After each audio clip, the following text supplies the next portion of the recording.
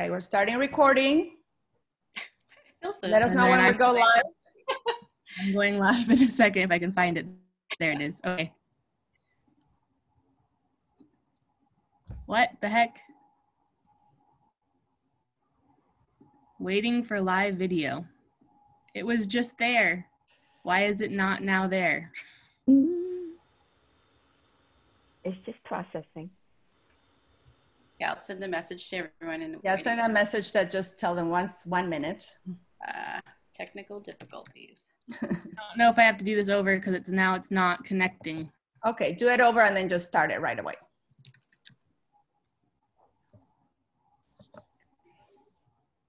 My father was used to be on TV and radio, so I'm so used to, like, people get stressed, but I used to watch them, and everybody was like, "Keep your calm. It's gonna be fine." I'm the same. Because I worked at the San Diego Asian Film Festival, and people, let's 1 minute. I'm like, it's okay, it's okay, okay, everybody, we're live, we're going, it's live. Ready? 3, 2, 1. It makes me think of Jen when you have your music as people come in, and so kind of like soothing, get in the mood, so it sets the atmosphere. Oh yeah, yeah. I could play music if you want.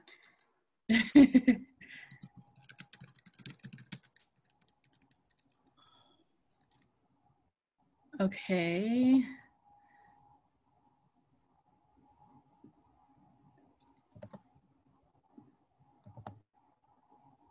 And that gives a little bit of time for Jen's. I'm good to go. Okay. So am I hitting? Yes. We're going live. Go live, and then we're going to admit the students. I'm going to share my screen with your bios. Well, maybe I'll introduce myself first. All right. Let's bring everybody in. Who's going to admit? You should let them know, too, that we're recording since we already hit that, just so people know. Okay. Who wants to click admit? Oh, I just did. Thank Go, you. Jen. All right, so I think we're live now on our Facebook Mesa Art Gallery page. And I want to welcome everybody to this fantastic conversation and presentation by artists Rizzhel, Javier, and Wayne Martin Belger. And this is part of a project that we're doing as a collaboration between several learning communities in our college, including Chicana Studies, the Mesa Art Gallery, Kapwa Learning Community, and Work-Based Learning. So as everybody settles into the Zoom room, I'm just gonna do a brief introduction. So my name is Alessandra Moctezuma, and I'm the gallery director at San Diego Mesa College, and the gallery is closed, but we are continuing some programming, offering ways to highlight artists and have them work with our college community. And so I'm very excited to welcome today artists Rizzhel, Javier, and Wayne Martin Belger. And this is also going to be part of a larger project where we're gonna do a sharing of projects by the students. So I'm going to talk, the title of our lecture is Traversing Through Rituals of Remembrance, a celebration of our community and cultures. And this all started because I wanted to do a virtual Dia de los Muertos altar, which is something that we do in person at Mesa College every year. And my Chicano art students work on that project. And I was talking about that with Caitlin Choi with Work-Based Learning. And then we met with Professor Jennifer Derillo, who also works with her students with issues of rituals, tradition, cultural traditions, and remembrance. And we started brainstorming about the Balikbayan basket. So we're bringing two artists together that work with ritual and remembrance. And I'm going to just give the floor to the artists because they're going to be engaging in a conversation about their works. I'm going to introduce Wayne Martin Belger, and then I'm going to ask Professor Derillo to introduce Rizzhel Javier, and then we'll move over to the speakers, okay? So Wayne Martin Belger is an unconventional fine art photographer that uses historical artifacts and processes as his medium to make intricate 4x5 cameras that are hand-tooled from blocks of metal and used to engage with underserved communities, highlighting current social and humanitarian issues. As a student of linguistics and comparative religion, Wayne followed a path to explore the roots of beliefs, passions, and truth, as told through alternative and historic forms of communications. Since 1998, Wayne has created 15 camera photo projects focusing on subjects like the Abrahamic religions, corporate greed, and HIV. Projects have taken him to India, Israel, Palestinian territories, Syria, Kashmir, Turkey, the refugee camps of Lesbos, Greece, Mexico City, Tijuana, Standing Rock, North Dakota during the Sioux-DAPL standoff in 2016, and most recently with the Us and Them project, Wayne lived and traveled with indigenous Zapatista rebels in Chiapas, Mexico. Wayne's work has been featured in many magazines and newspapers, such as the Smithsonian Magazine and Photo Pro Magazine. So we're really honored to have him join us today in this Zoom presentation. I'm gonna turn it over to Professor Durillo so that she can introduce Rizzhel Javier. Okay, good morning, everybody. I'm Professor Durillo, and I have the distinct honor, and I'm very humbled to introduce Rizzhel Javier. If we didn't have this mashup of our two events, I feel like I would have never learned about this amazing artist, and I would have been very, very sad. I love learning about our Filipinx community and you know their arts and things like that. So I'm so happy that she's here. So Rizzhel is a San Diego-based artist and educator. Her work explores topics in identity, memory, culture, and human relationships. As a first-generation Filipino-American, Rizzhel uses her art practice to dissect her identity and that of the larger Filipino-American community through the research and creation of art projects. Her art is grounded in social practice with the intent to engage the public and to build a dialogue on topics that are often too difficult to discuss or understand.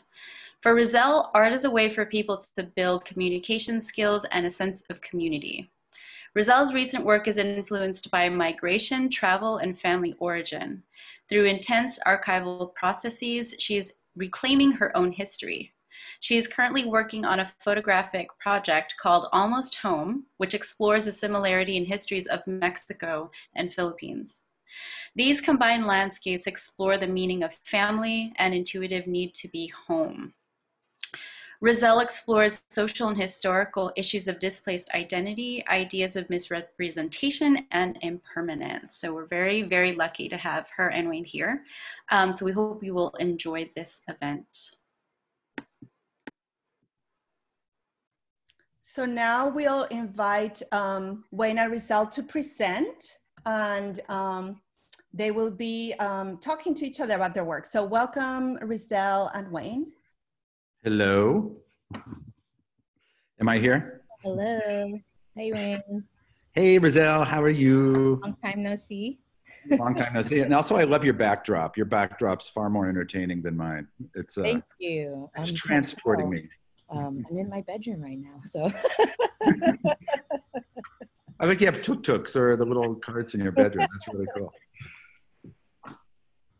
So, how would you like to start, Rizzhel? I wanted to clarify with Alessandra. You had shared my videos, correct, Alessandra?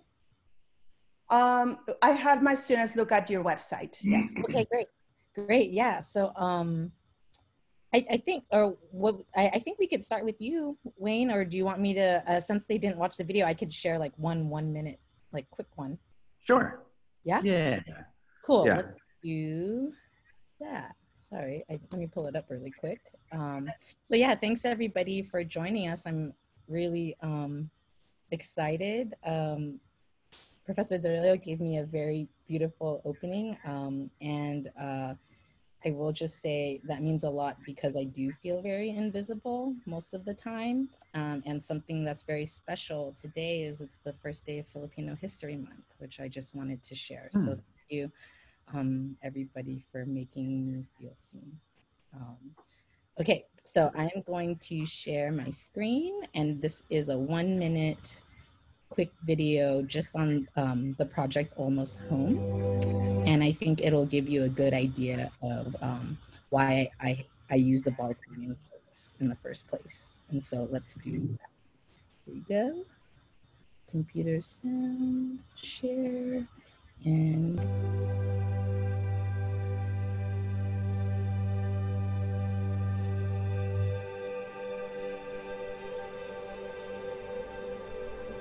these images kind of have a sound for me. When I think of Sinigalasan, I hear the footsteps of people and like the vehicles, like the tricycles and the motorcycles and the cars. I hear those things like when I look at the photo. It feels like a simulation of that space.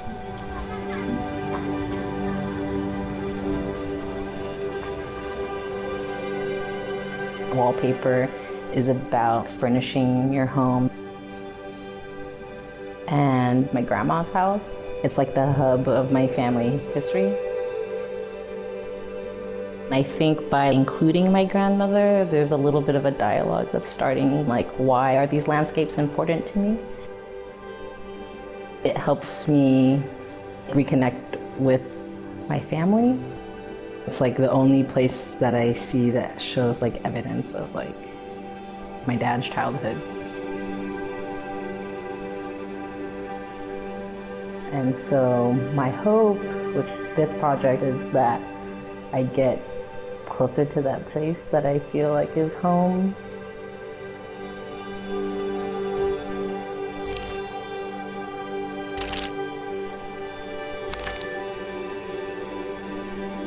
As I work on the project and I'm looking at the images, it's becoming so crystal clear that I'm looking for a place to be and that I'm not there yet.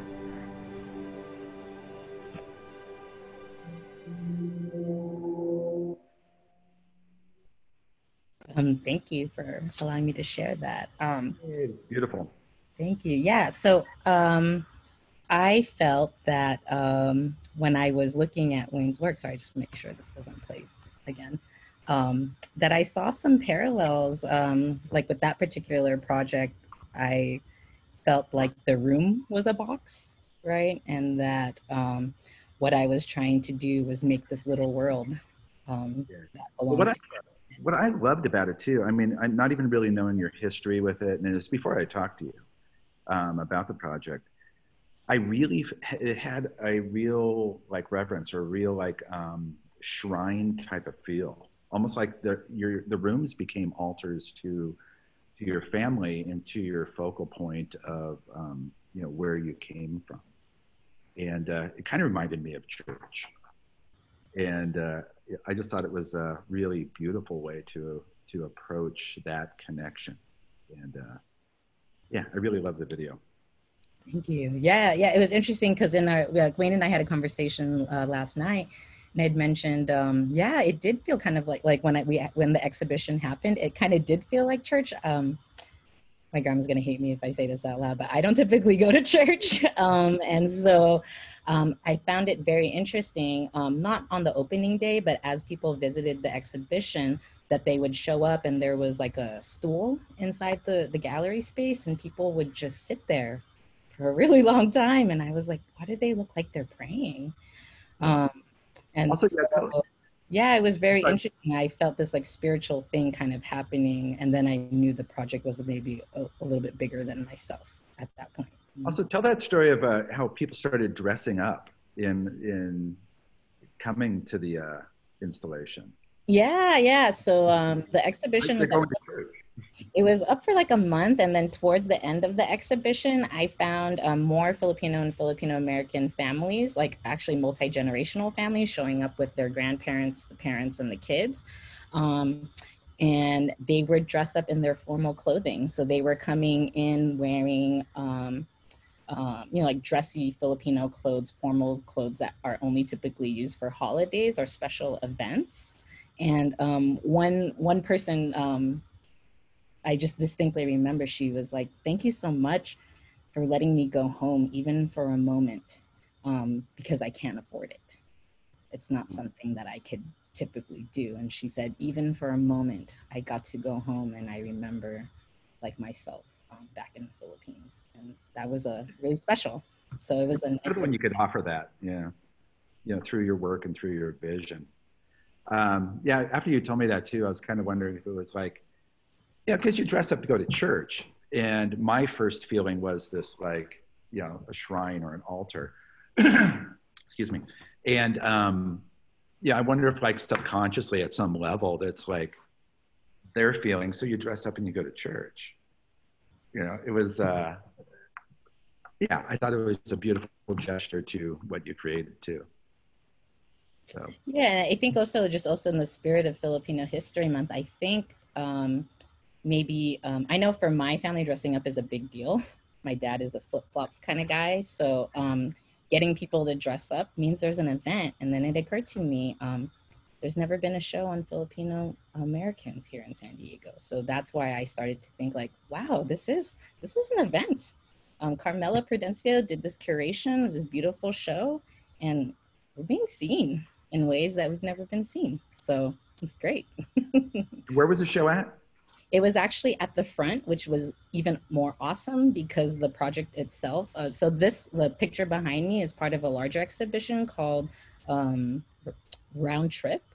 And the work actually traveled around in Mexico before it came to the States. And so I thought, what a perfect place to land the project once it crosses right in San Ysidro, right?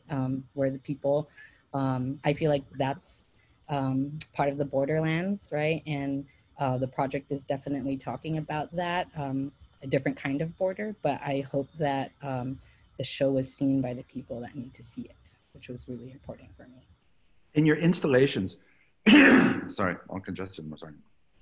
Your installations, they're paste ups, or how did you create that? I mean, you said there was wallpaper, and you know, wallpapers like are in homes, but it was, and so it's an installation for a site-specific installation, correct? Yes, actually that's a great point. So I just think like in my normal art practice that I've always tried to question the two-dimensional space, because a photo is typically used, right, like as the photo as we see it, like a photo piece of paper or a photo on Instagram or something like that. Another reason why I think I'm really connected to you, Wayne, is that I try to think of the materials, right? What are the materials that I'm using that relate to the photos? And so one, I was really fortunate from Francisco M. to have the space. I had the idea for a really long time, but when I told people like, hey, I want to put wallpaper in your gallery, they're like, no, like you can't do that. And I was like, damn it, like, I think this is a great idea. I want to try it because I want to make people feel like they're coming with me. And when you have a frame, it takes you out of the space and it reminds you, oh, I'm in a gallery. Or it isolates it. Yeah. And so, I'm sorry, I lost track. What was the question? I was so good. No, as far as it being site specific. Oh, the wallpaper. Yeah. The site specific. So one of the things was I went to the space and I remember speaking with Francisco and I thought, wow, I could see Mexico from the window. And so when I started thinking about my images and how they were like these diptychs, so like this side is the Philippines and then like this side is Tijuana. Yeah. I thought like, wow, what a cool way to play with the installation where the work on the US side is the Philippines and we're facing Mexico like through the window. And so, yeah, I thought, let's blow it up. I asked Francisco, like, can I cover this whole gallery? And I love this space because he was like, yes, please. And so, yeah, what a fun, it was a fun installation and it was collaborative. So actually a couple of Alessandra students helped me install the show. And it was a great experience to kind of do all that storytelling while we put the wallpaper up. So it's kind of like building a house, it felt like. Yeah. Also, I like how you're, I didn't know that about Tijuana, that you can see Tijuana right there too. And I like that, you know, you're just, it's Tijuana's participating in the installation, you know, with the Philippines. So it's nice to have that. I'll show in my pictures later kind of what it looks like from the outside of the building, but it is very cool to go inside a gallery and then be discombobulated because you're outside again. Yeah, yeah. Oh, I wish I could have seen it. I would have loved to have seen it in person. Well, we'll connect, Wayne. Maybe we'll have a show together. Yeah, I think that'd be wonderful. So yeah, I feel like something that really connects my work to Wayne's is like, even in this space of the wallpaper in the video, you could see I really concentrate on objects. You'll see like a window or slippers or things like that. And maybe at first glance, they might not mean too much, but I know definitely right when I saw Wayne's work that objects are very important to him and that they hold a lot of symbolic meaning. So yeah, Wayne, I'd love to hear more about like how you even picked objects, and like I feel like they need to know how many objects are in your studio. Oh, man, the studio is crazy. I mean, I'm actually my studio's in Tucson, Arizona. I'm in a 4,200 square foot diaper washing factory from the 1930s. And the back part of it is my machine shop and a dark room for, photography. But then I have boxes and boxes of things. Like I have boxes of teeth, a huge box of just wishbones, and just all stuff to create a piece. And those objects just end up being, the focal point of the piece. And sometimes you have objects for, 30, 40 years, but then all of a sudden it's like, oh, this will be good for the focal point of the intention of this piece. So yeah, you should come over sometime. It's an interesting studio. Should I share my screen or? Sure, yeah.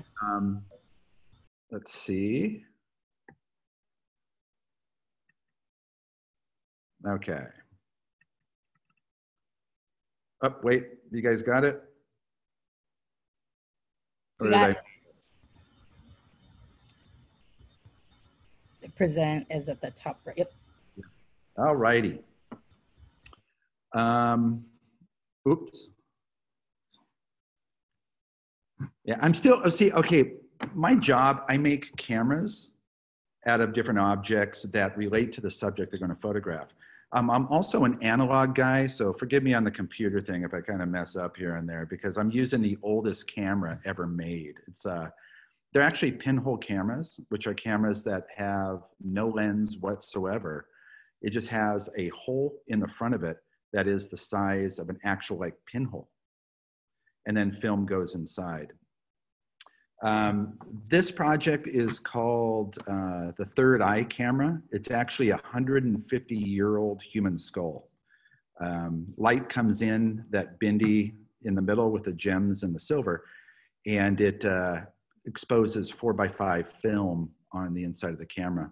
And the camera was originally from England, and it was part of a doctor's anatomy kit, where in the early 1900s, you had to have a full set of bones to be able to study medicine.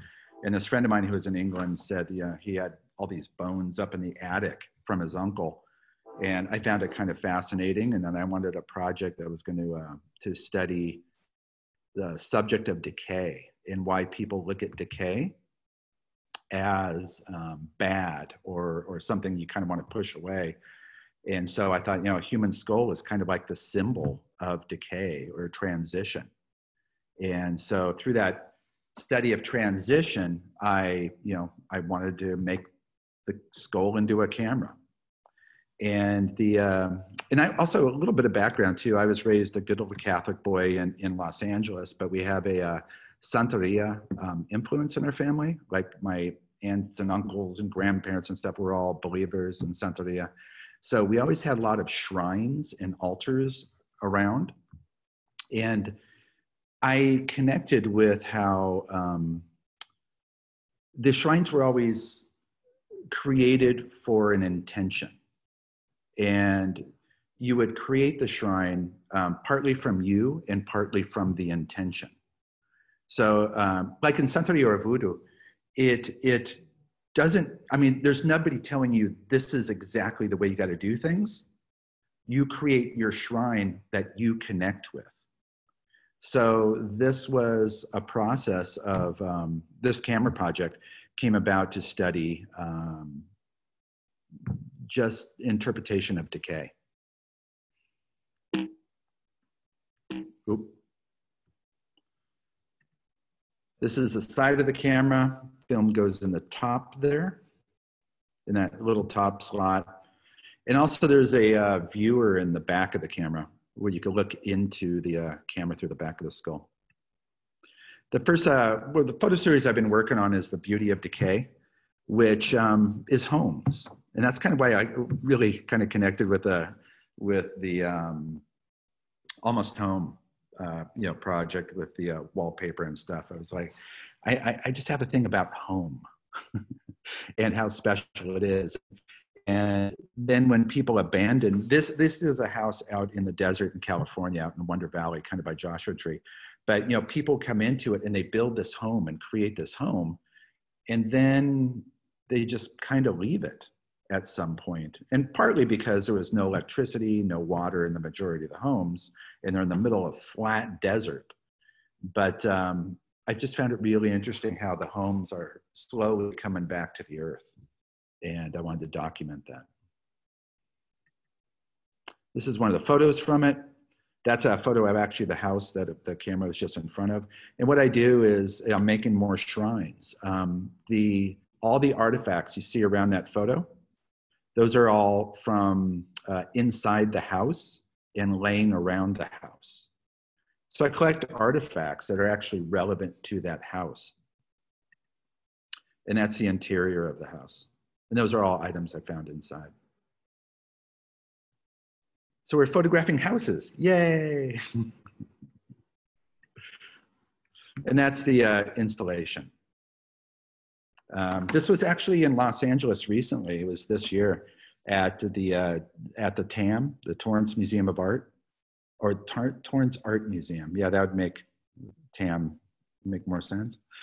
But it's a wall that I completely constructed out of wood and plaster for the exhibition, for the installation. And talking about altars too, being a good little Catholic boy, all my installations kind of break down into a Catholic shrine. So you have kind of like the Godhead figure at the top, which is that Jesus painting that I found in an abandoned homestead. And then you have the sacrament, which is the camera, which sees everything. And then the mirror behind it, it shows its reflection and your reflection at the same time. And then hanging below is a plumb bob, which is like the altar stone or the grounding feature of the sacrament. And then on the sides will always be the saints. Any questions?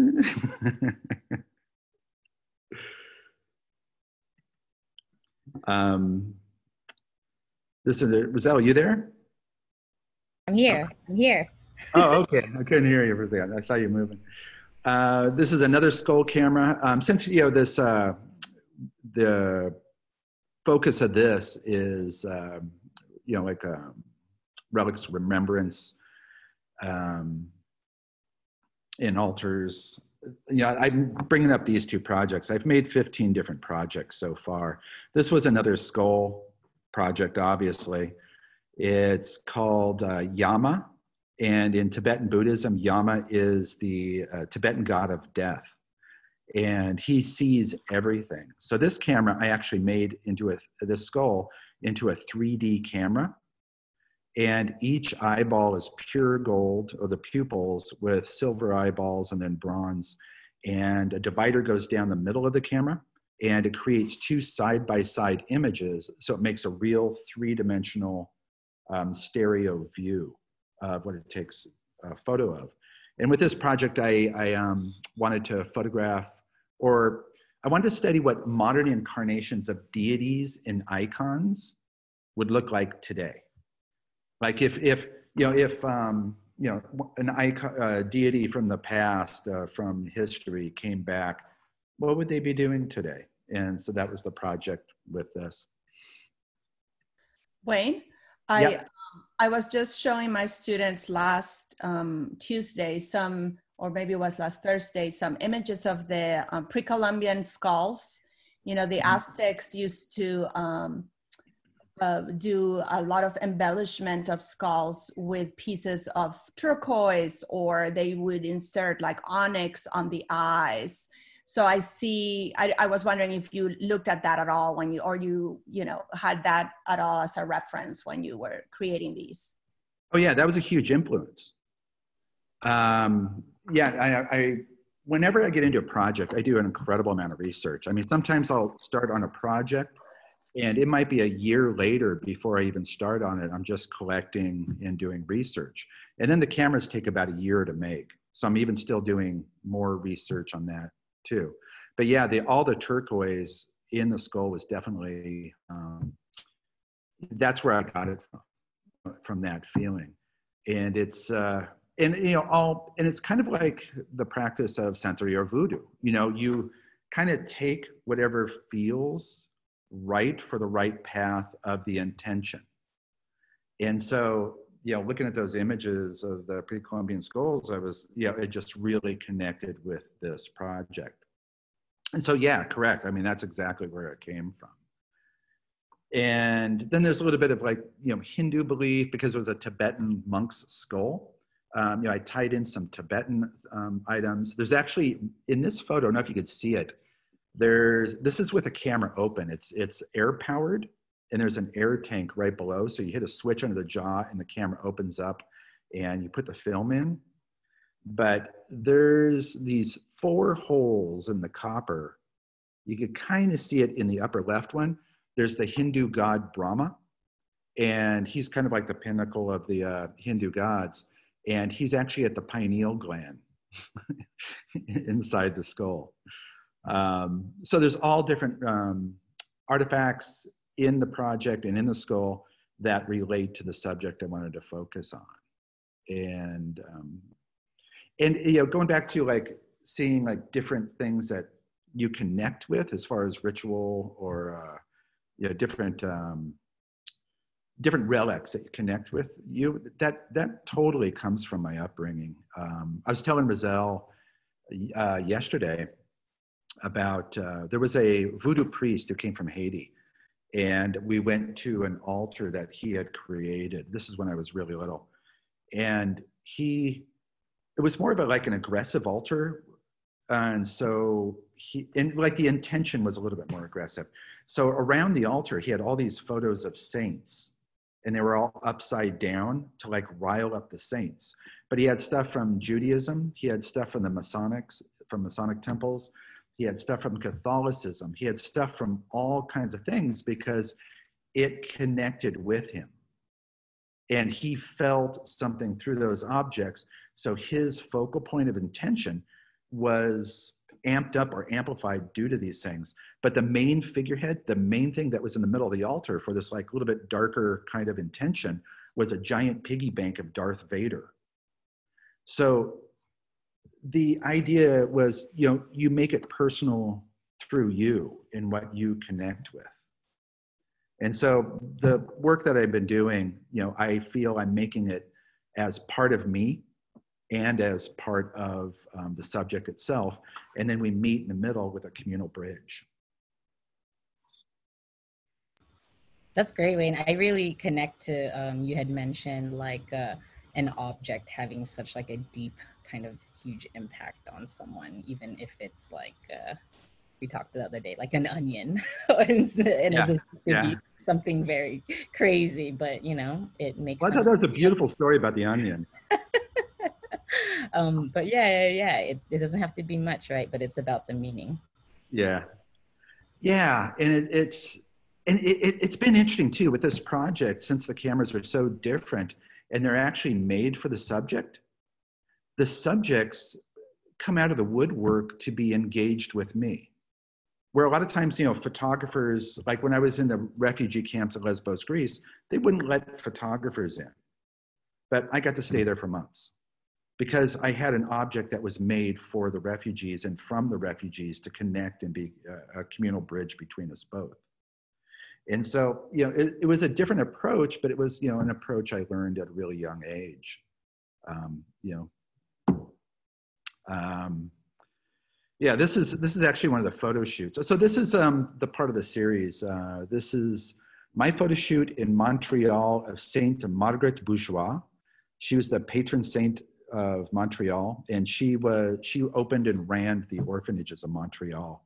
And today she would just be kind of a street person with marionettes, because, you know, she was considered just one of the most important people in Montreal, where today, like, people that are doing social work just don't have that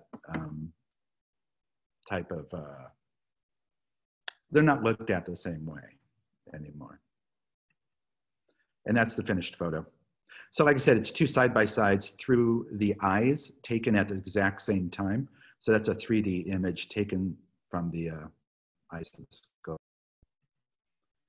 And that's Kali, the Hindu goddess Kali. Kali's generally walking over Shiva, the Hindu god Shiva, but here she's walking over another woman, has a bomb pack around her waist, and actually holding up a baby, and a tree, and a book. And that's the shrine again, where you have the Godhead at the top, which is a woman, sacrament, which sees everything, saints on the side, and then the grounding stone in the middle, or the altar stone. And this is the plumb bob. It's actually a real human jawbone and sand with mercury and my blood mixed in the middle of the thing. Do you want to talk about some of your work, Rizzhel? I mean, we're just kind of like focused on me for a bit, because I could talk a little bit about how I'm seeing some parallels. So that was really great. Yeah. We talked yesterday. Yeah, I don't mind sharing a couple of these slides.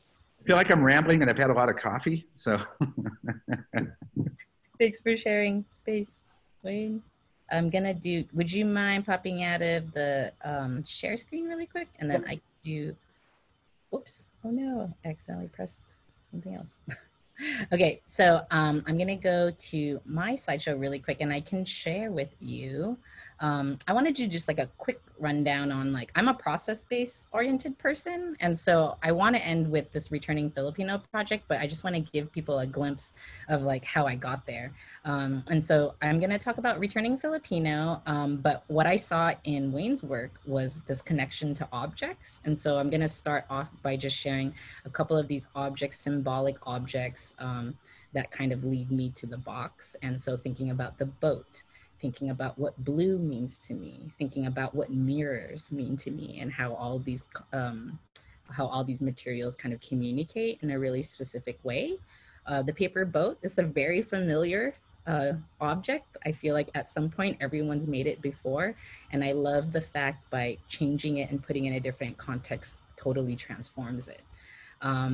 I had this project with these life vests in an they displayed actually in an airplane, and sewn into the life vest said te amo, another phrase, ingat ka, which is like to take care. So these are phrases that people say goodbye to each other. And then I think what really hit the nail for me is I went to the Filipino American Festival, I think it was last year. Yeah, just last year. And I sewed all of these stuffed animals of bungus, which is the national fish of the Philippines. And what happened was, I had the intention to go there. I was trying to make extra money. I was like, hey, these are $5. Anybody wants these? And people started coming up to me crying and saying, I know what that fish is. I know where that's from.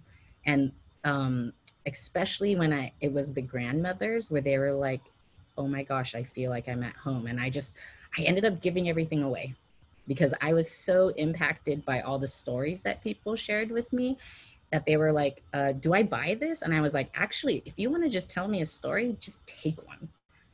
Take 5, because the stories are really, really great. And so it made me think of my grandmother, and how does my grandmother internalize the separation? And she does it through the box. And so I'll just share a little bit about the Balikbayan box. If you don't know about it, it's a huge industry. Filipinos in America all over have been sending these boxes back home, right, to their prospective families. And it's a huge, huge industry. And something that you should know is out of all of the businesses for LBC, 2 of them are in San Diego. So that is a huge indicator for me that there are tons of people dealing with the Philam diaspora here. And so what I did was I started making a call. I just started interviewing people, and then the objects changed, right? I realized in the objects by packing these boxes, it didn't matter what the objects were. So I started photographing the objects the way my grandma would pack them.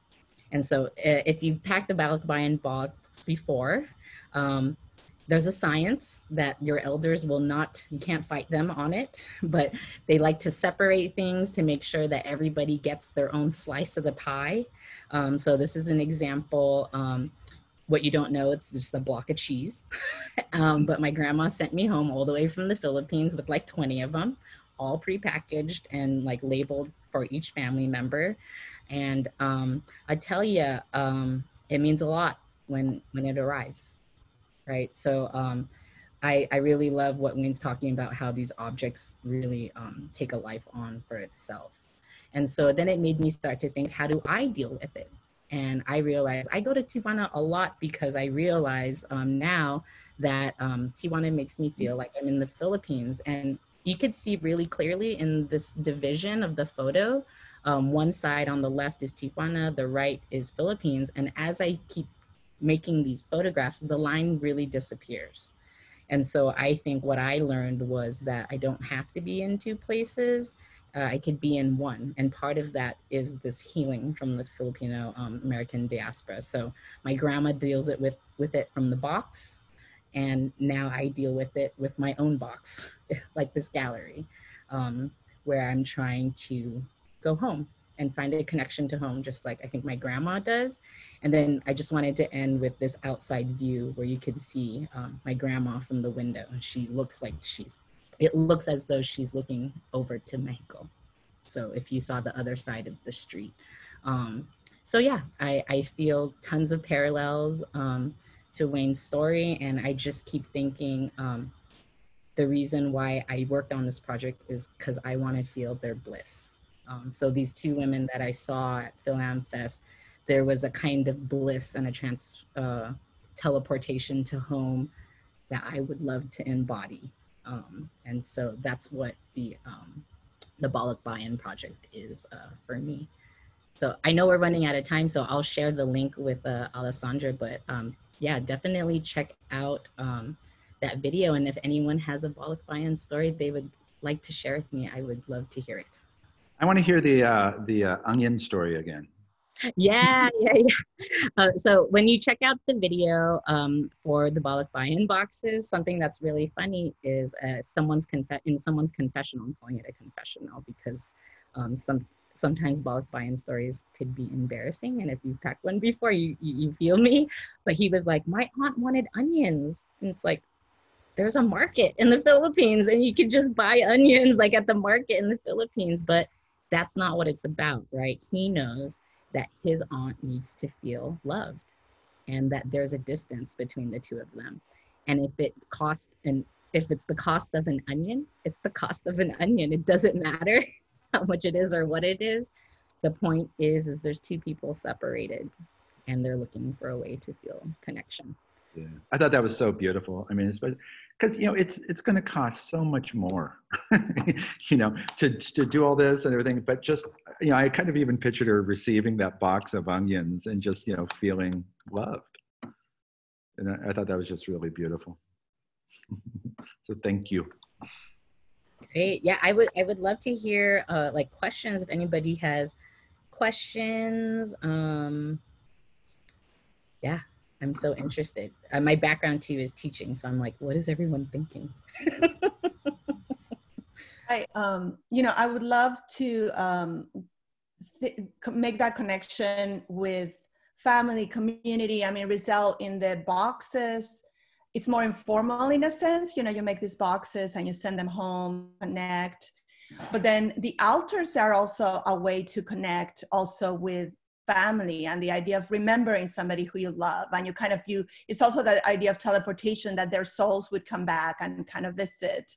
And so even though it might seem as a stretch, but I think there are definitely, the importance of family and community that come out in both of your works, and connecting with others and the human element. And I think that's also why it's so wonderful to see how, for example, when Rizzhel visits Tijuana, you feel home, because that's how I felt when I visited, certain parts of Hong Kong that were more traditional. And that also talks about our humanity, and kind of you bring that up in your work. And I think that's one of in a world that is seemingly becoming more divisive, I think that the way that both of you as artists make these connections with others is just so healing and so essential. Also, I liked how, like Rizzhel's, it was definitely family and history focused, but it's still all a shrine or direction. It's still, a focal point of like meditation. And mine was more exterior, but they all kind of come together as the same intention or the same drive, to go forward and study and learn and connect with other humans. And so I really like that connection and similarity. Yeah, I just want to, oh my God, Rizzhel, so something that I've talked about with my fiction writers, because I also write, is that I never knew that I didn't have to write about white characters or white stories. So seeing your art has that same effect on me, where it's this is an everyday thing that's part of our culture, and you're exposing its poetry, you're exposing its visual poetry, just how the everyday rituals or everyday ceremony, the act of putting a box together for someone away from you is so moving. And I don't think I ever really, I don't know why I feel emotional right now, but I just never thought about that the way I would see my mom patter around the house or pitter patter around the house, just putting all these things together. And I'm thinking, how is this going to fit in this box? So I love that. And it makes me think of how you really bring in our culture into what you do. So you're giving away the bangus is that's so Filipino. It's just something you want to make sure everybody has a seat at the table. To me, being Filipino or being part of cultures like that, that's equity in action. It's just did everyone get something to eat? Are you going to have a piece of my artwork? Can you tell me a story? I'll tell you mine. It's just amazing. And so the class that I brought today is my learning community and we're using that term Kapwa, that indigenous concept of, I'm who I'm connected to.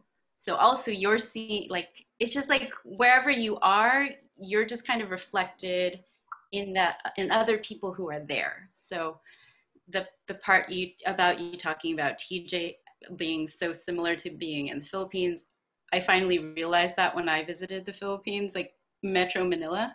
So I don't know. I just wanted to say, I don't know. You're making it okay to be Filipino. I don't know if that's a weird thing to say, but it just.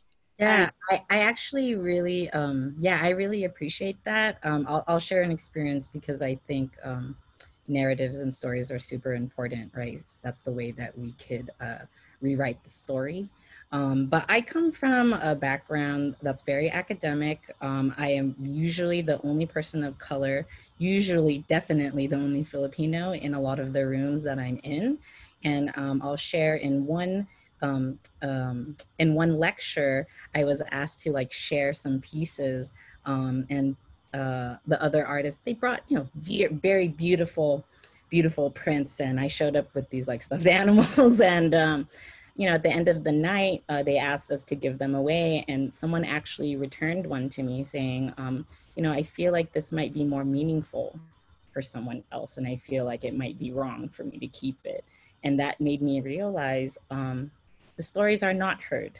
And right after that person gave me back my piece, actually Carmela Prudencio, who was the curator for Almost Home, she asked for it. She asked for the fish, and she said, actually, that means a lot to me. Like, can I have it? And I was like, thank you for like helping me get through that experience, basically. And it's very common. It's very common to not be able to share a story and to be in spaces where it's kind of hard to share it. So it felt very good. Actually, Alana was in the room as well, Wayne, and I just thought, it's a great space to have that kind of support, because it's not easy. It's not. And if it looks easy, it's only because I've been doing it for a long time. But I tell you, I'm probably just as scared as all the beginning students, or any student in general. Thank you, Rizzhel. That was wonderful. There's one student, Rico, has had his hand up. He wanted to ask a question. It was more of a statement. I really liked Rizzhel's her art and the picture she's shown. I relate to it a whole lot. What being in the military, being deployed for 9 months, we'll have a lot of the soldiers will have lockers, and in our lockers we'll have pictures and sometimes our house and how things are going, from letters. It'd be lined up through our lockers, and then also with the box, we get care packages from our family and friends, and yeah. Everything you show is like, it brings me back to when I was deployed, and like, you know, I feel exactly, you know, what you're trying to portray. Thank you. Yeah, my dad was in the military. He used to be gone 6 months of the year, and I think I probably learned that from him. So I have a huge box of tapes, and he would literally just talk to me like on these tapes, and he would send me like a 4-hour-long tape of just like, I'm looking at the water, and I'd be like, Dad, when are you coming home? But yeah, I think that it's a need, right? We live in a migrant community, and we need to tell each other how we heal from the distance. It's important. Mm-hmm. There was also a question for Wayne from Rigo. And he was asking on the chat, you've been all over the world and interacted with various cultures. What were similar themes or something that each culture had in common? Actually, I'd say the most common thread, because a lot of the times I'm going to distressed areas. I'm going to war zones to work on different projects. But the most common thing that I came across was just this connection to community and family, far more than what I've witnessed here in a lot of the US. Was it a year ago, I was traveling with a migrant caravan from Guatemala to Tijuana, doing a photo project. And their greatest commodity, the thing that they were the most passionate about, was family and connection to family and just helping each other. When I was in the Palestinian territories, it was exactly the same. When I was in the Syrian refugee camps, exactly the same. Yeah, that was like their greatest treasure. It wasn't like cool tennis shoes. You know, it was, there wasn't like a lot of like cultural influences or American cultural influences. It was more about just the core of community, family, and connection. And that's where, making these cameras that are made for them to, work with refugees. That's when they saw it was part of family and part of their history. So I was invited in, and it was just really, beautiful to feel that and connect. And see that around the world, so much compassion and empathy and caring for other humans they don't know, but in, so much connection with their immediate family too. Great, thank you. I'm trying to see if there's any other question. I also wanted to talk a little bit about the power of the image of a person, in a photograph. And of course, in a traditional, like Dia de los Muertos altar, that's a centerpiece. Yeah. Whether that image is a photograph or sometimes, they could be painted, but photographs have this power to them. And you know, there's also some cultures that don't want to be photographed because you're capturing their soul. On the other hand, there's also now our ability to take pictures all the time with our smartphones, and how that has also changed, you know, the way that those photographs are utilized. And, you know, I'm always, for example, very careful about asking my teens if I can post their picture, because I want to be respectful of that. And so I'm trying to think about both of you as photographers who capture the images, you know, whether it's as a way of remembrance, like in a shrine, or as a way of, you know, like your grandmother's picture in the front. So those issues with both wanting to celebrate that person, but also being respectful of presenting their image. So I was wondering about that. Yeah, the well, being in like Lesbos and different places, you know, I've seen photographers come in and people shy away from cameras all the time. And when I do a photograph, it's actually a collaboration with the person I'm photographing.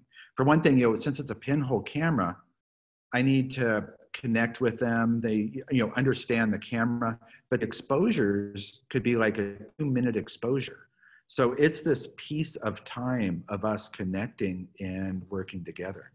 There was another project I did. It was called Untouchable, and it was a camera that actually has HIV positive blood that pumps through the camera and then in front of the lens. And then so all the images are toned by the blood itself. But the exposure times ended up really long because of the blood between the film and the subject. So, and I only photograph people with HIV and AIDS around the world with it. So I would photograph and it would be a 2-minute exposure. And there's times me and the person I'm photographing are just both crying. You know, we're having this collaborative connection and these emotions just kind of going through us. And so it's really kind of a different experience than any other photography I've had, because it is a collaboration. I'm not trying to take anything away from them. They're participating in a communication we both want to create together. So it's a little bit different. Yeah, that was a great question, Alessandra, because I started documenting my grandmother when I turned 30, that was 6 years ago, and I never asked her. I just started doing it because at first it just looks like, you know, your grandkids taking pictures of you, and that doesn't matter to her. And then when I got offered to show the work somewhere, I called her and I said, "Hey, Grandma, I'm gonna put your photo in a gallery." And she was like, why? And she was like, "Show me which one." And she was like, "Oh, the ugly one? Why the ugly one?" And I was like, no, Grandma, there's like a story. Like, I want to tell them, you know, like why I think you're important. And then she said, and this is very powerful, "Why would anyone want to know anything about me?" So it was really important for me to show my grandmother the power of what it is like to show someone's portrait and someone's story. And so something I'll share is one of my dad's like second cousin. So this is family, but not someone I'm in touch with a lot. She messaged me one day and she said, "Hey, I know you're Ray's daughter. I just wanted to let you know my son goes to college and he was taking this race and ethnicity class and he saw one of your photos on the screen. He took a picture of it and he said, 'Mom, why does this lady look like our grandmother?'" And I smiled and I said, "Because they're related." And I was like, "Isn't that awesome?" And I called my grandma and I said, "Grandma, look at this picture. You're in someone's class." And she was like, "Why?" And she's like, "Are you there?" And I was like, "I'm not even there." And I was like, "It's working, Grandma." It's working. And she was like, "Am I famous?" And I was like, "You might be, Grandma." I'm working on it. And she was like, "For my story?" And I was like, "It's important. I need you to know." And so it was great to see her reactions. And I showed her pictures of the gallery and people taking pictures with her picture. And she was like super like, "Why is this happening?" And I was like, because their story is important, Grandma. I can't tell you like any other good reason.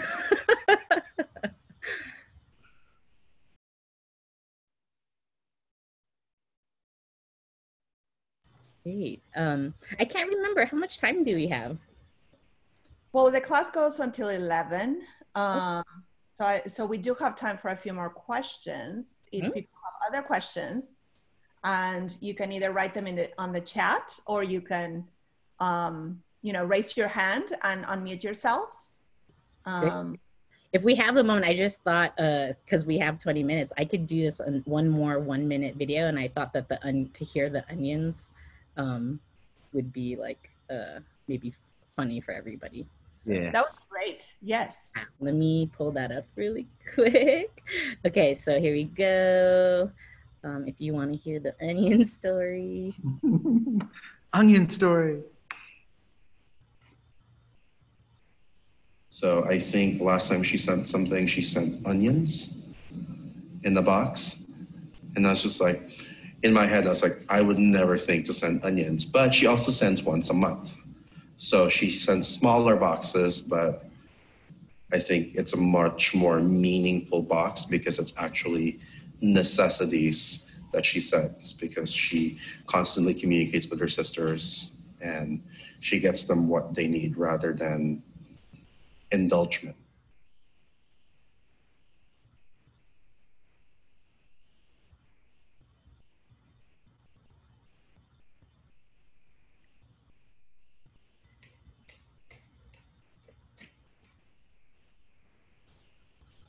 I think my dad still does his grocery shopping at Seafood City, and just right 3 doors down is where you can send your boxes. So it's kind of a way to help their families,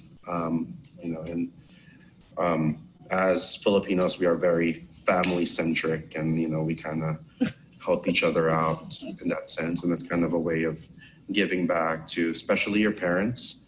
And it's kind of one thing that you're taught is that if you're working overseas, you got to help your parents out, you're going to help your family out. And, that's a way for you to say, A, you're still thinking of them, and B, to kind of help them out financially, however way you can. Pasalubong is something you bring with you. So you, the person, are with the presents. Balikbayan is usually just the box in itself. It's kind of like, you're represented by the box.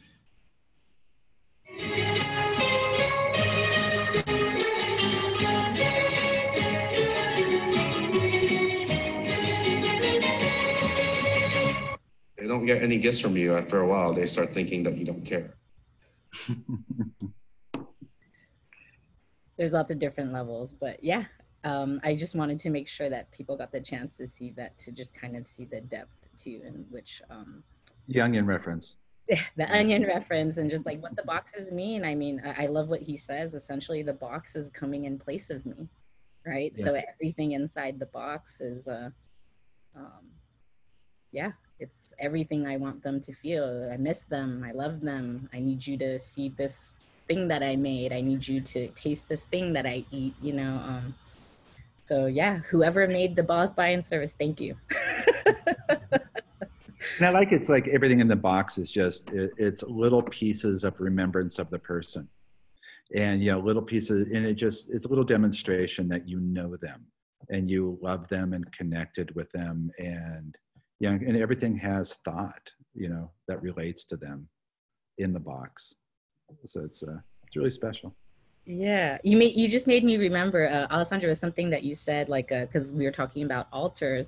A traditional Filipino home always has an altar, and I'll share a lot of things from the Balikbayan box end up there, right? Little trinkets or little things that got put into the box, and if it's not edible, it usually ends up right where the altar is, right? Because that's where you put your family photos or your family, anything that reminds you of your family, right? And so something that was really special to me was when I went to the Philippines, I started going to the Philippines, and I had met some family I'd never met, that I would see at their altars a little photo of my face or a little bead or a necklace that I had given them. And I thought, wow, I'm like important in these people's lives, even if I'm far away, even if they had never even met me. They just knew like I was my mother's daughter.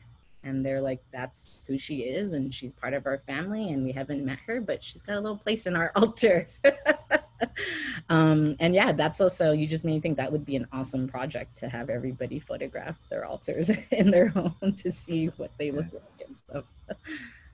Yeah, so we're asking the college community to either, I think Professor Derillo's students are gonna be working on a Balikbayan and project. And then my Chicana art class is doing a miniature cajita, a small box that is gonna be an altar to somebody, dedicated to somebody. Either some of them are doing it more personal, a family member, and then others are doing it to a group of people, and others are doing to a person from history. So it's going to be a mix, but you're right that there's other cultures. My friend, again, I mentioned from Hong Kong, there's also a lot of Chinese have a small, shrine, with, or usually I remember like oranges or other fruits that are, as an offering.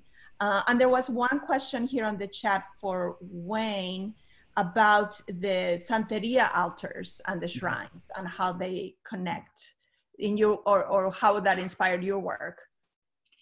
Well, just growing up around them. And like I said, a lot of the shrines are made from what you personally connect with. There were some shrines that were just very specific, like by the front door, you always have an elegua. And your elegua would be there, and you'd have the cigar, you would have, different, the rum, different artifacts for elegua, and there's a certain time of month where you do a ceremony for elegua. You do different ceremonies for your leques, your necklaces that you have, and also a ceremony for the arisha that rules your head.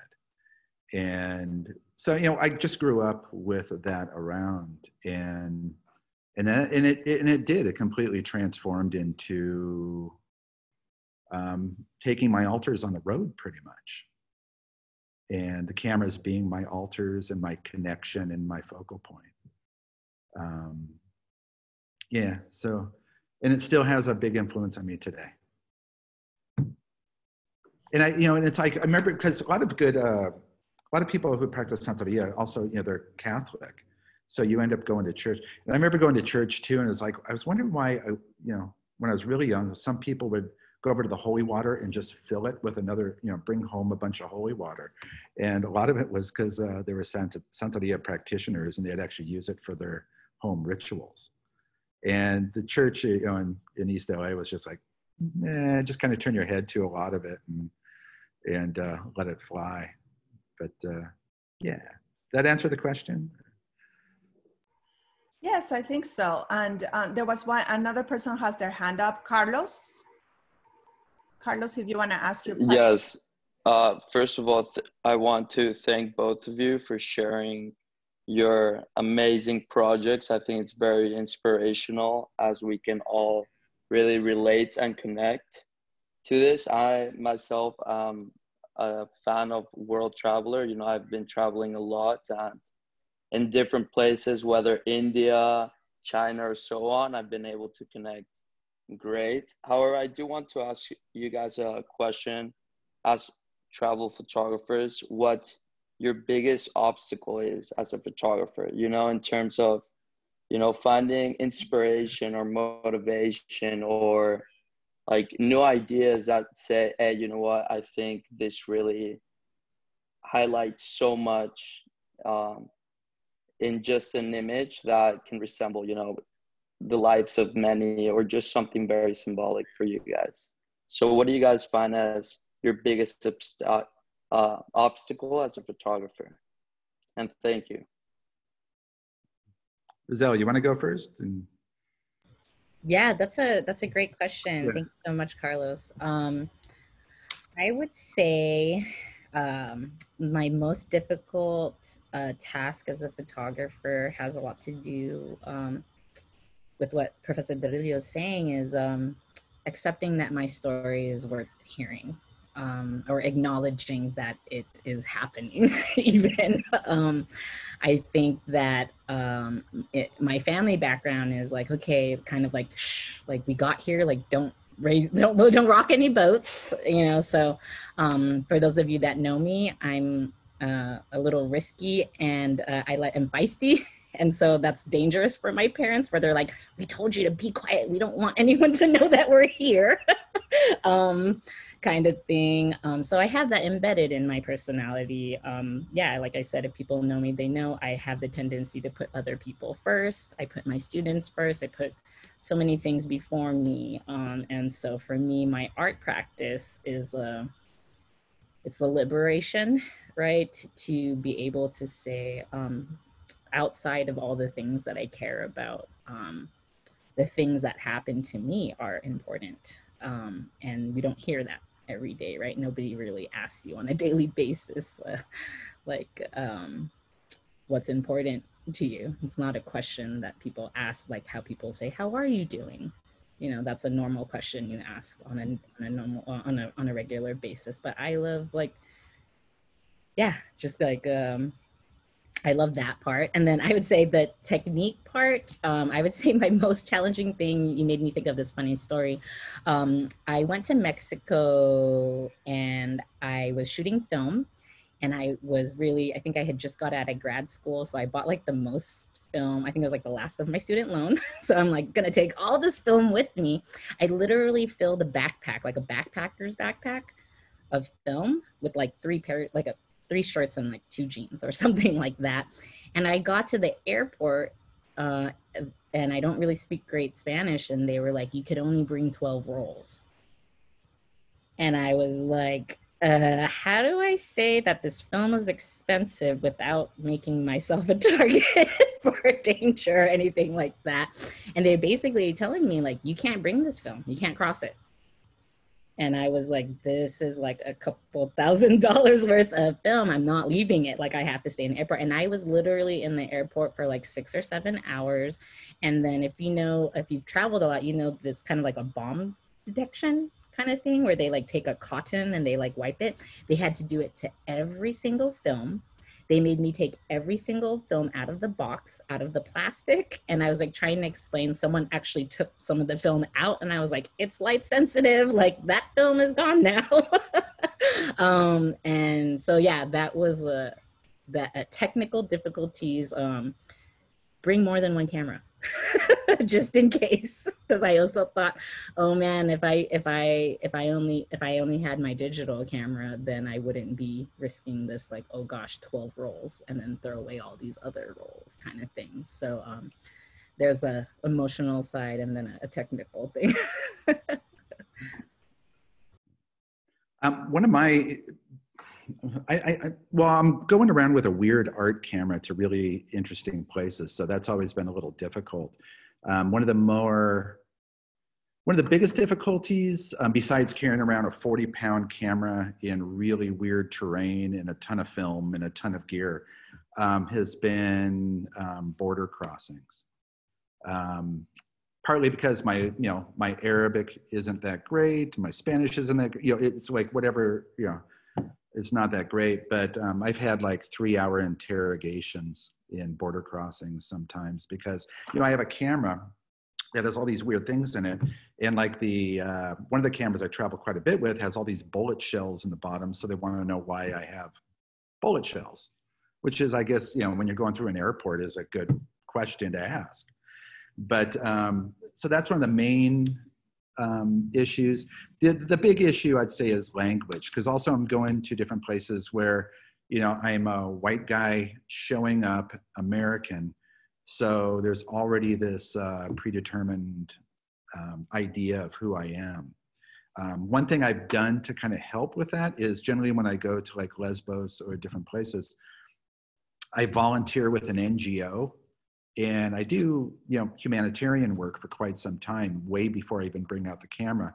So I end up knowing the real situation on the ground there. I end up meeting people and connecting with people and really get to know them. Before that, I ask them if they want to collaborate on a project to tell their story. So it's it's a little bit different technique because a lot of, photographers, they want to go into some place, take 2,000 photos and be out the next day. And they really don't get a true sense of the story, the people, the situation, the politics, everything that's going on. And so I guess that's a little bit of advice and a story of what the hardest things are in doing this work. Yeah, I'm so glad that you mentioned that, Wayne, because that's really important to me. Also, like at the place where I work at the Aja Project, and something that made me that you reminded me of is, so like in my documentation of my grandmother in the town where she lives, it's called Siniguela San. All of the children saw me. And so every day I'd be like filming my grandmother and I'd look behind me and I'm like, Grandma, there's like 30 kids following us. And she's like, what do they want? Tell them we don't have money. And I'm like, they don't want money, Grandma. They want to learn how to do photo. Yeah. And so, bless my organization, I hit them up and say, hey, we need cameras. And so I managed to get kind of like Balikbayan style. My friend Joe met up with my friend Josemar, and then we managed to get the cameras from San Diego to the Philippines. And I got to like teach them while I was working on this documentary with my grandma. Oh, cool. So they would ask me, like, well, what are you shooting? Oh, I'm shooting my grandma's house, like I want to know where she lives. I want to know that when I have kids, I could show them where my grandma lives. They're like, cool, we're going to shoot our home too. We're going to go photograph our home. And then they come back with, well, what are your memories? And so, and now, especially during quarantine, what's been really great is it's called Photo Club. They named it themselves. And so they still contact me via social media, via Facebook. They say, hey, they call me Ate May. And so they're like, Ate May, we made this photo, like, look at what we're doing. And so we still get to kind of have class. And what's great is my grandma is stateside. So when they take pictures, I could say, hey, Grandma, look who's taking pictures for you. So just in case you miss home, the kids remember. Right. And so it's this cycle, right? It's really great to know that something that may have worked for me worked for someone else. And that, like seeing someone seeing my grandma in class without me there, it's like priceless, right? I just love that participatory, collaborative part of it, right? Because I think that's what's hard about storytelling. Who's telling the story? A lot of people don't ask that, right? We always pay attention to the story being told. But I'm starting to pay attention, like who's the person who wrote that story, or who's the person that funded that project? Those are things that I'm starting to think about, because those are the people I want to know, like the people we should know. Yeah. Well, I mean, being in especially war zones, I really look at every image now completely different, and seeing how photographers come in and just take, and knowing that the story can be completely different. So, I like what you grew. You have your own little team now of documenting home. Yeah, it's great. In my selfishly, I'm like, please, like, photograph. I want to see what's going on, and it's radiating, So these are just the kids, the trash workers in the town too. We're like, what is she doing? Like, why is she showing our town? They're like, we better clean up. We got to clean up. Like, we got to make the town cleaner. And then they would show me, like, look at us. Like, Saturday morning, we're cleaning, Riz. We just want to let you know it looks beautiful here. And I'm like, that's great. Like, it's like sparking other kinds of community collaborations and improvements, which is, it's like wakes going out from the pebble you dropped in the pond, and it's really beautiful. Great. So Alessandra, sorry. So we only have like 5 minutes left. We did have a question on Facebook for Rizzhel from Alana, and she was asking that your work is very personal and cultural specific. Have you ever had challenges navigated with audiences that are not familiar with Filipino culture? Yeah, that's actually a great question. And I know that Alana feels me on this, is that sometimes when I get invited to do events, I like to critically think, am I getting invited for my work? Am I getting invited for my name? Am I getting invited for the color of my skin? Am I getting invited as a teacher? So I feel like I have this intersection of several identities, and like something that's really interesting, and I'm going through this myself, is as I go through my website, does all my work have to be cultural? Because that's not the only thing that I think about. And so I have been in situations where we're like, hey, this is a Filipino American exhibition. And then I show something and they're like, but how does this show that you're Filipino? And I'm like, well, I made it, right? Like that should be part of it. And they're like, yeah, but there's no like sun or stars. It's not red, yellow, and blue. It's like, there's no identifying things that make it look specifically Filipino. And so those are some questions that I'm starting to ask myself, and I'll admit, like Carmela's show at the front really made me start to think about that, right? Like how is a Filipino American show being portrayed, and is that what people expect? And I think that really falls in alignment with me when I think always about like how do we redefine the narrative, right? And so yeah, like, does it have to have these very cultural specific objects and things like that? Does it have to be in Tagalog? Those kinds of questions. Or does it make any of us feel more or less Filipino? Actually, sometimes it does, but that's not right. I don't feel that that's right. And I feel that, yeah, I think that art is at the root always about the idea that you're thinking about. And I guess that's just what I'm thinking about right now. It's hard not to think about it, especially in the political climate today, and what people are going through from all the borders, all the different kinds of borders, the visible ones and the invisible ones. Yeah, for me, it's mainly about the healing, I guess. And so whatever way we can do the healing, I'm gonna do that. Thank you so much, Rizzhel.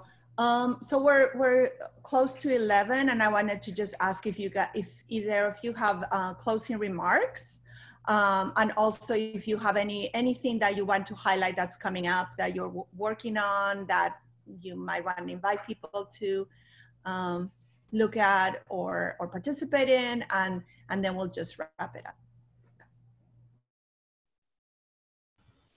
You want to do some updates, Wayne? What was that? Do you have any updates you want to share?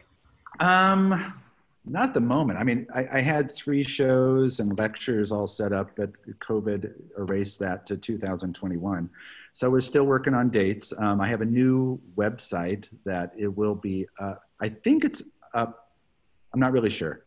I have somebody working on it actually right at this moment, but it's waynemartinbelger.com. And it has a lot, it has a lot of the other work, a lot of the travel work that I talked about, but I didn't show. And I think that's a bit. Oh, and if my daughter's watching in San Francisco, happy birthday, honey. But that's better. And also, it was really amazing connecting with you. And I like that our work is so completely different, but I loved finding how so many roots are so similar. And so this was really cool. I really enjoyed this. So thank you very much. And thank you, Alessandra, and everybody else on the crew. Thank you. Yeah, it's great to meet Wayne. Alessandra, thank you for bringing that all together, and your team. Alana is a frequent visitor to my class, and so I've seen Wayne's work through the periphery, so it's great to share a space with you. I do want to share, and forgive me if this is a shameless plug, but I am looking for people to work with me at the Aja Project. So I thought I would mention, if you like what you saw today, I feel like I work at the Aja Project because I am one of the students. And what we provide, I feel like, is this kind of critical thinking and ability to heal. and share your stories. So if you're interested in working with me, I would love to meet you, and I would love to have you on my team. So that's one. And then I know Professor Rizzhel is doing the Balikbayan boxes. I would love to hear your stories. So I'm gonna forward her a number, and I hope that you keep in contact with me. I wanna see the projects. I wanna see the story, or hear the stories, read them, however you do them. And I'd love to be someone that could offer feedback. I wanna hear all the stories. Thank you. I also wanted to ask Professor Rizzhel if she had any closing remarks. I just want to say thank you so much for for Alessandra for bringing us all together. I don't know, I'm embarrassed that I don't keep up all the time with like the arts, even though I love it so much. But if you hadn't thought of these two artists, I would have been so sad, like sadder than usual. So I love this format. It was so awesome to see you guys interviewing each other, and then finally talking to each other. And I don't think the students knew that. I think we forgot to bring that up, but that was really nice. And I don't know, I feel like your project is so inspiring. I wish I had myself and Alessandra as professors when I was a student, and Rizzhel too. Just feel like I would have done way better in school or something. But yeah, so thank you so much for your wisdom and your kindness and your generosity for spending this time with us. We can't wait to see our students' projects and share them with you. We see them? Yes, we can. We will. Yeah. We'll extend an invitation when we present the projects, so you can come back and see some of their projects. That would be really cool. Thank you. Well, I guess we're a little bit over. I wanted to thank everybody, and I also wanted to thank the quiet people of our staff, that my colleagues that have been helping us so much, doing so much work for this event. So Caitlin Choi and Jennifer Armour I have been helping us and plan, and big contributions. Thank you so much. And I want to thank Wayne and Rizzhel, of course, Professor Rizzhel for collaborating, but Wayne and Rizzhel, I just feel so honored to know you. And there's nothing that brings me more delight than bringing and highlighting, the wonderful artists, and the side of, activism and engaging with communities is just, for me, such an essential part of what art is. And so I was so excited to bring you to speak to the students, and also to the broader audience that's listening to this on the Facebook Live. And so thank you we all thank you from the bottom of our hearts for being with us this morning. And I also wanted to let you know that we are going to be continuing some more programming throughout the semester. Our gallery is closed, but we're still working, and we're still figuring out ways to engage people through art. And so just follow us on Facebook, or if you want to receive email announcements of what's coming up, you can type your email on the chat, and I will add you to our email list. Coming up, we have some workshops with Gloria Muriel, who's going to be doing a mask making workshop. And later in the year, we're going to have Michelle Montjoy doing a workshop for holiday ornaments. And we also have our drive-through exhibition. It's going to be an outdoor exhibition of COVID, but with representing 50 artists from the San Diego region, and curated by the Museum Studies class. So, so that's all for today, but virtual hug to everybody. I wish we could be together in the same room. Thank you so much. Thank you. Thanks so much, guys. Take care. Have a great world experience and live projects ahead. You too. Thank you, everyone. Thank you. Bye, everybody. Thanks, Kapwa, for being so awesome. Yes, thank you. Bye.